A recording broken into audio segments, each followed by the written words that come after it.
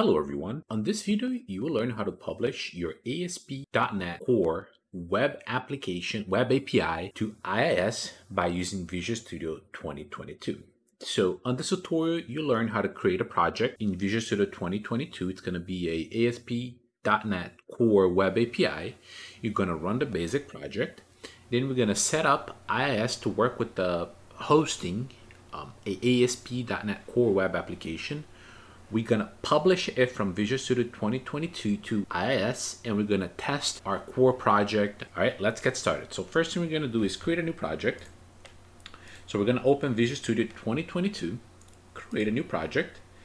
We're going to pick we're going to search ASP.NET Core Web API, this one here. Go ahead and create.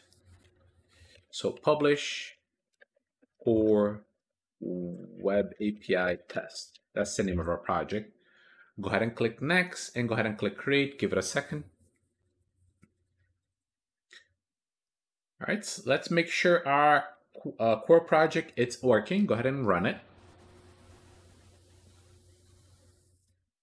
And it looks like it's up and running. Just so you guys know, it comes with this wrapper called Swagger. It's a UI for testing purposes, so we don't have to worry about this right now. Let's go ahead and close it. All right, so we're good to go on our project. Our project is created. Let's go ahead and go to IIS and set up a brand new site. But before you start, make sure you go to Google and type .NET Core Hosting Bundle 6.0. It's going to be the very first result, a download on the very first result. You can pick whatever you want here. But let's go ahead and do the hosting bundle right here in Windows, hosting bundle. Just do that, go ahead and install. Once it's installed, go ahead and open IIS. Okay, I already done all that, and now I have IIS up and running. So first thing I'm gonna do is create a new site. So I'm gonna right click on my folder here, add a website, and let's click publish ASP Core test. Okay, I'm gonna copy this for now because I'm gonna need it in a little bit. I'm gonna put a notepad for now. So it's a notepad here. I'm gonna create a new location for my folders, for my files. I have C. I'm gonna go to D. I'm going to use, not users, sites, new sites. This is gonna be publish ASP Core test. Go ahead and click OK. I'm going to pick a port 811. Oops, I'm sorry. 282. There you go.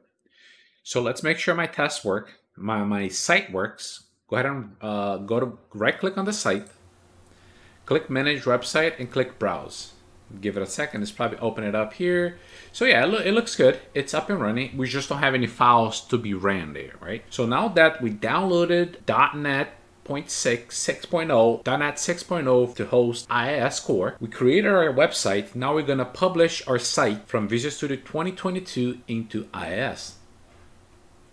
Let's go back to Visual Studio.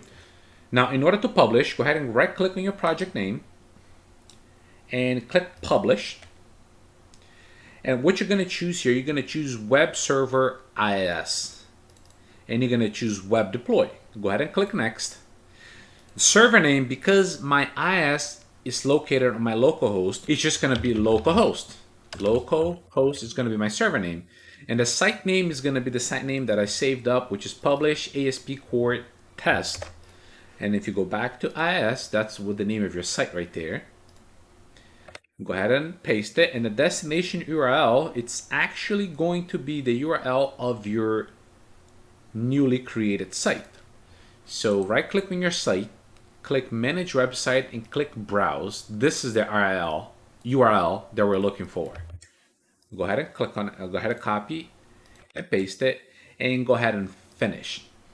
Okay, in order to publish to our site, we need to have admin rights on the machine or on the machine. Okay, so I'm gonna exit out Visual Studio right now.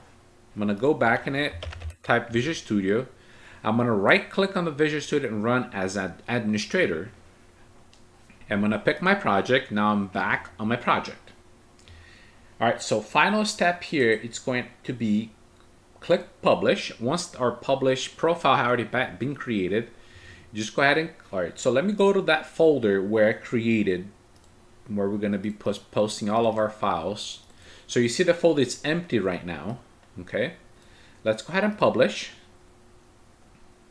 All right, let's give it a second. All right, so as you guys can see here, file, the path, it's not empty anymore. We got some files here. So our project has been published to our folder and to IIS. And let's open up IIS one more time. Right click on IIS, go to manage website and go to browse. Give it a second. All right, so you will be getting this page which says error 404, page cannot be found. It's not that it cannot be found. It's just that we don't have a default URL to go to. So in order to test it, you know, remember your project here. Your project only has one controller, and it's going to be the weather forecast controller. So to test it, let's go ahead and all we have to do is your original URL slash, just type weather forecast controller. Well, I'm sorry, just weather forecast and hit enter. And there it is. So your ASP.NET Core Web API, it is up and running right now. It just doesn't have a default URL like on your developing it. You know, here it defaults on your project. It always defaults to Swagger, right? But when you run it, when you run from IIS or from whatever you're running it from, it's gonna default to the default URL. And then all you gotta do is call the controllers right after. Weather forecast.